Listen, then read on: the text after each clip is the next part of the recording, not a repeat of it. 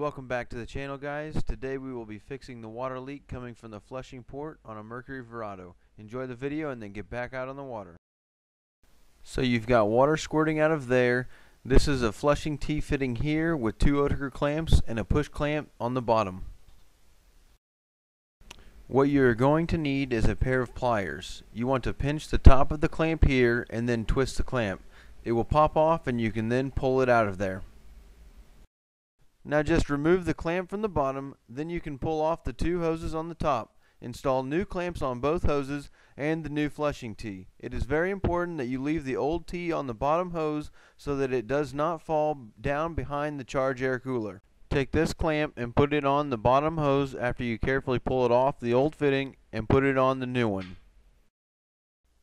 Now just take a pair of crimpers and crimp the Oetker clamps down. And you're done. You've successfully stopped the water leak and are ready to get back on the water. Before you do, make sure you hit that subscribe button so if you have any other issues with your Verado, you'll be able to find me so you can fix it. If this video helped you out, give it a like and comment below if you want anything specific covered. See you on the next video.